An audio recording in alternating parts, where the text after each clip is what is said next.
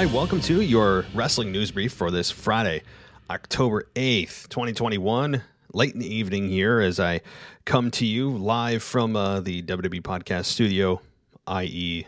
my office and my house. But sounds cool, right? So let's get into the news. Let's dive into what the name of this show is, right? I labeled two different big stories that are coming out right now, and let's dive into it. The first one, I want to talk about AJ Lee. I want to dive into because she has made a splash recently.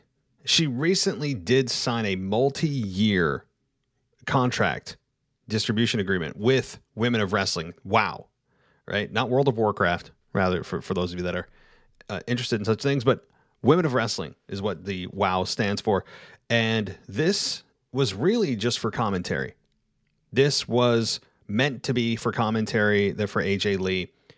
And let's get into this here, and I'll quote the source. Of course, some of this is from AJ Mendez, i.e. AJ Lee's actual Twitter feed, but right now I'm quoting Sportskeeda, and here's what it says. AJ Lee's name has been in the headlines over the past few days after it was announced that the former WWE Divas Champion was making her return to wrestling. Whilst this was big news at the time, the former WWE superstar also revealed, as a part of an interview with the Women of Wrestling's Izzy, never heard of it, that she could technically make her return to the ring. And here's what AJ Lee said in that interview. So it's kind of like a quote within a quote, but here's what AJ said. I say the same thing in every interview, and it's always never say never, but don't hold your breath. What I mean by that is I never say never to anything, physically, mentally, emotionally. I'm healed from everything I've gone through in wrestling. I could technically do it, but I'm so enjoying letting the next generation have their spotlight. AJ Lee said, I got to do everything I wanted to do. So it really would have to be, is there a challenge here? I don't think the girls need me there. I think that they are going to take over the world all by themselves. So let me continue on and then I'll comment. AJ Lee will also be serving as a color commentator, as I mentioned, for WOW, but it appears the former star could be prepared to lace up her wrestling boots if needed. Now, before I get to the second part here, that tells me she could go. Obviously. She says, verbatim, that she is physically, mentally, and emotionally healed from everything that happened with her before her injury in 2015 that obviously ended her help, was a contributing factor in ending her career in WWE, her neck injury. I'm a little bit skeptical. When I say skeptical, I mean that in a good way, that she's joining a wrestling organization the same time that her husband is returning to wrestling. Okay, fine. Like what, 7 weeks, 8 weeks apart, essentially at the same time. She's getting back into wrestling, dipping her toe in where CM Punk just dove head first. Maybe they had a conversation saying, hey, I'm diving head in. And, if you want to dip your toe in, go for it. And I know AEW would not be opposed to working with somebody who's like under contract with another organization. So in other words, AJ Lee, if she's interested in getting back in the ring, I think she could still do that in AEW. I would not want AJ Lee to be in a separate promotion if she was to have some kind of return match. It doesn't make any sense that you would put her on Women of Wrestling. Again, no disrespect to the WOW organization, but look, AEW is the hot product right now. They're the place everyone wants to be. So it's not impossible just because she signed a multi-year distribution agreement with WOW. Well, Viacom did. She signed a multi-year deal with WOW for again the color commentary part, but it's not impossible. AEW could probably work something out with Viacom and Women of Wrestling to have AJ Lee cross over for a match or two. This is not the closed-minded WWE we're talking about here. This is AEW. What I'm really getting at is, how cool would it be to see AJ and CM Punk in just one mixed tag match? How cool would that be? Having a husband and wife team, one of the most popular couples in all of pro wrestling ever, teaming up for a main event on the pay-per-view. Just once. Just once. You don't have to have her have a long stint. You could do it. But here's where we're going to pour a little cold water on that. And this, I believe I actually mentioned in a previous news brief many months ago. When I say many, probably like 2 months ago. But here's the thing. AJ Lee isn't physically clear to compete. And this is CM Punk noting in one of the main reasons why he doesn't believe that she would be able to. He said this, and I quote, "I just want to say no, just because of her neck. The reason she stopped wrestling is because of her neck. She got a bad neck, or she's got a bad neck. I wouldn't want her to jeopardize her health, and neither would she. So we'll put an end to that rumor right now." Well, I respect that. Obviously, we wouldn't want anybody risking any kind of injury, especially with your neck. It's about as risky as it gets. But the thing is here, we're getting conflicting information. We're having CM Punk say that he doesn't believe, and he's trying to kill the rumor that she's not going to return to wrestling because of her neck. And he says that she's got a bad neck. I'm going to put an end to that rumor right now. I wouldn't want her to jeopardize her health. But wait a minute. What about what AJ just said? Even more recently, she said, I would never say never to anything. Physically, mentally, and emotionally, I'm healed from everything I've gone through in wrestling. So this is a little bit, again, contrary to one another here. So who's telling us the right message? I'm not saying CM Punk is being purposefully deceitful, but you're having a little bit of a opposite message here. So what this all boils down to is, do I think AJ Lee will be eventually make it back to a wrestling ring? Yes, I do. Do I think it'll be for long term? No. Do I think it'll be a 1 or 2 match or maybe even 3 match stint? Yes. Do I think it will happen in AEW? Yes, I do.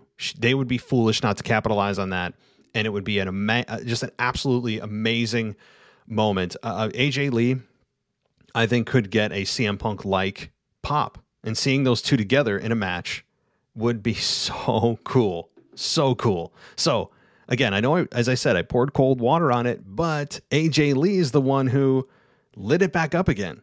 You don't say like point blank that you are physically, mentally, and emotionally healed if you're not.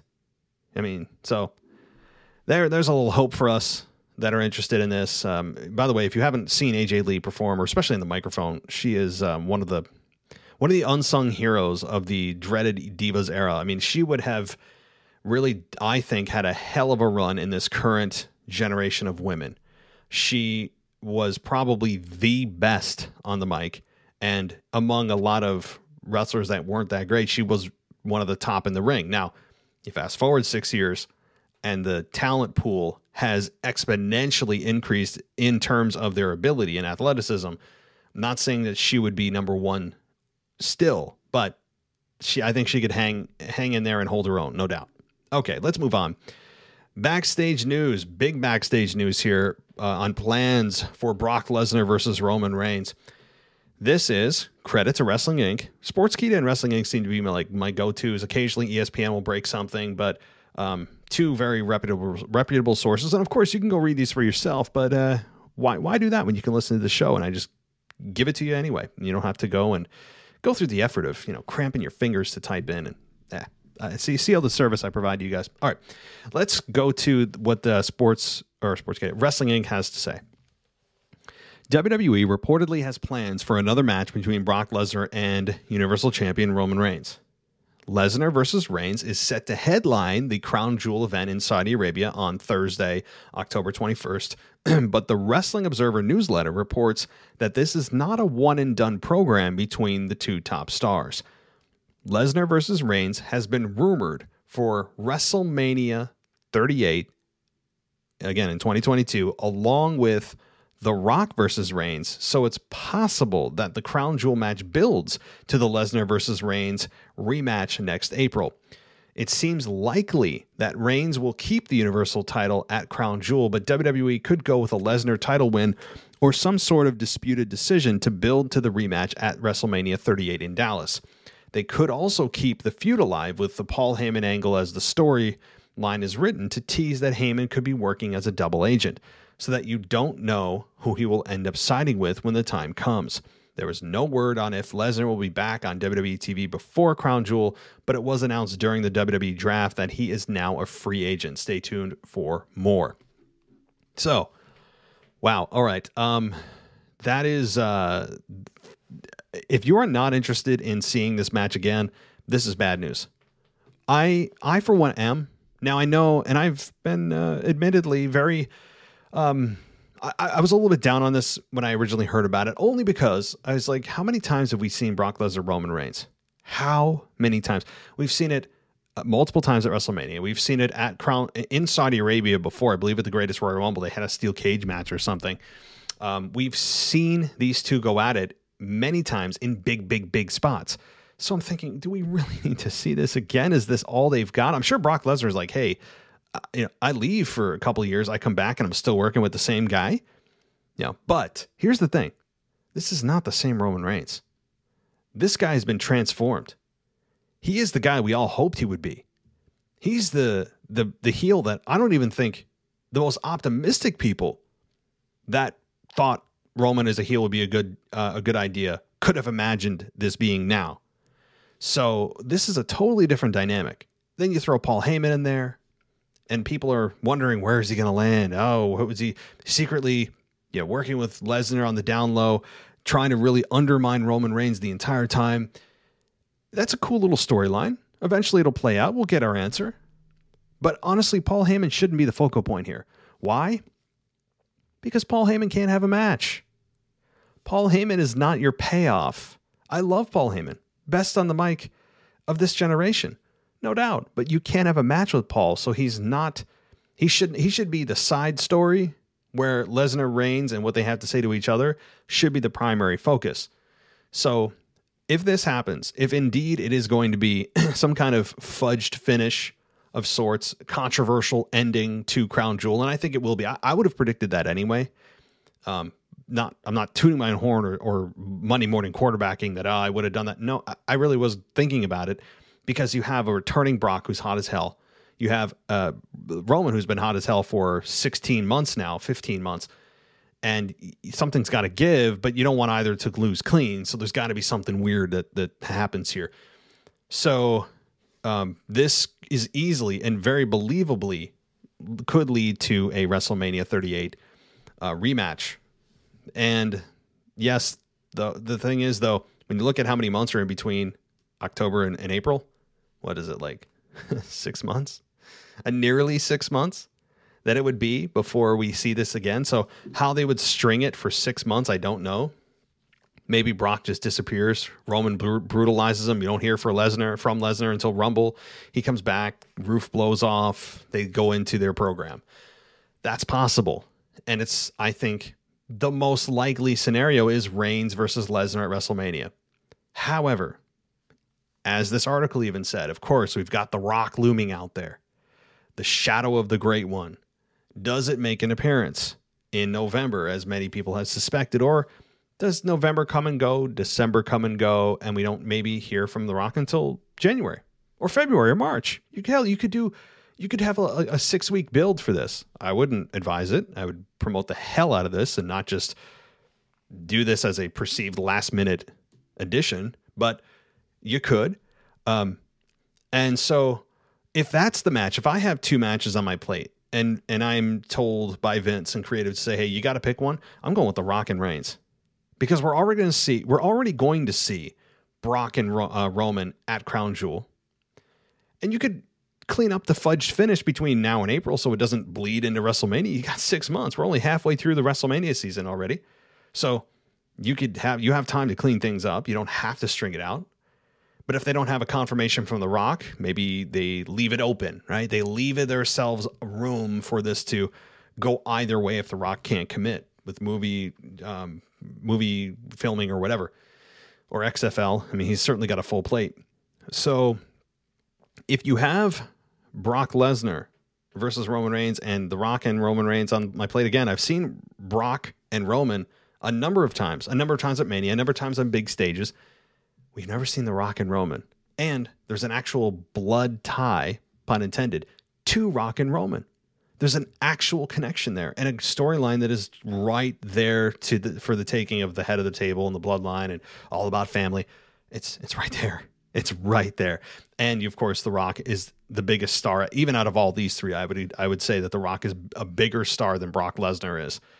So that's saying something. So if I had my choice, maybe you guys agree, disagree, I would choose The Rock Roman if it's a actual realistic option versus Brock and Roman. But I wouldn't complain about Brock and Roman. Look, I know we've seen it, and that's the only complaint we can say is we've seen this. But they work very well together. They have really good chemistry. It's not going to be a Goldberg special spear, finish match. This is going to be a bust-ass match, as will be their WrestleMania 38 match if they get there. So we've seen them work together. We know what we're going to get, and that's a great match. So there is that if you are interested in digging in, and you can look at this article for yourself, or you can, of course, go to really any big website and check out the news on this. It's kind of floating everywhere, but let me know what you guys think about this. Looking at this, this is, I think, the biggest news right now. I know that there's other things that I could have discussed, and my purpose for these is to make sure that I don't overdo it. It's quick, it's brief, it's a news brief, right? I don't want a long form audio with the name of a show with the word brief in it. So that's where things stand, guys, with the wrestling right now. I hope you enjoyed this. If you did and you want more, we're going to continue to deliver it for you. I will be back in a long form audio format for Sunday, where the casual wrestling fan will be joining me for your enjoyment. Probably a multi-hour format. And I know you guys have been asking about it. He will be returning to the podcast to join me on the week in review in just a couple nights. So thanks everybody for listening. As always, give us a 5-star rating and review, or think about supporting us on Patreon and or Apple Podcasts, where you can go ad free. Thanks everybody. I'll talk to you next time.